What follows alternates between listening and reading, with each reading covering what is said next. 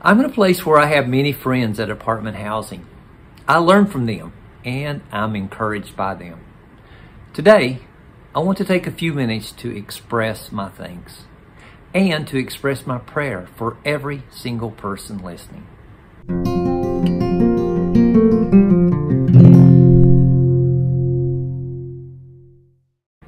I learn from my friends to remain patient in the hardest of times. They often make the most of the things and opportunities they have, which can be done in very creative and original ways.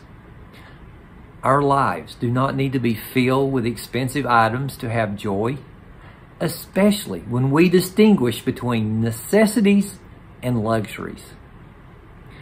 I know that some of them have rich faith. Instead of being defeated by difficult circumstances, they know how to actively trust God for their needs. They know that they are in need of redemption.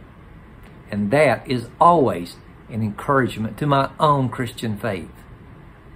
I think of my friends when I read Ephesians 1:15 and 16, which says this, "For this reason, ever since I heard about the faith in the Lord Jesus and your love for all the saints, I have not stopped giving thanks for you, remembering you in my prayers." I just want to take a few moments to express my thanks for each of you. There's a grandmother who worked tirelessly to keep her family from being on the streets homeless.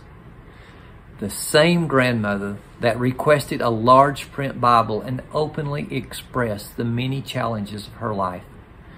When she says, "Thank you for everything," it means a lot. And then there's a lady who works late into the night to provide for her family. She has made ends meet without complaint, and then brings beauty into her home by displaying my wife's paintings. When she and the family were recently forced to move, it was a joy to hear that they had found a much better place nearby. And when a friend told me that he had stopped drinking, we had to celebrate, even if it was only with a dozen donuts and a card. "That's a good step forward," I said.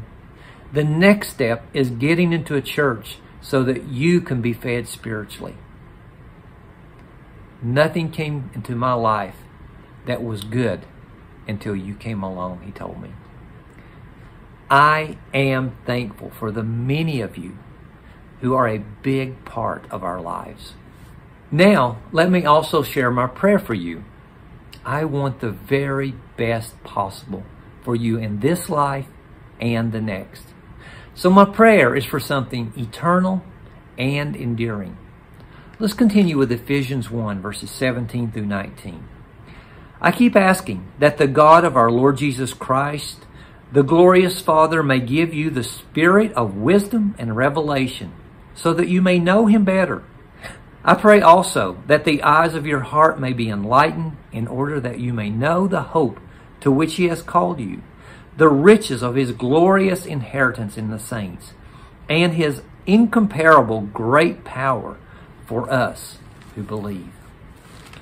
I pray that you have the spirit of wisdom and revelation. That means I want you to have insight into the true nature of things. I want you to understand the things of God more fully and completely, so that you may realize how all important it is to know God better. Our boast is not in our intelligence, our strength, or our riches.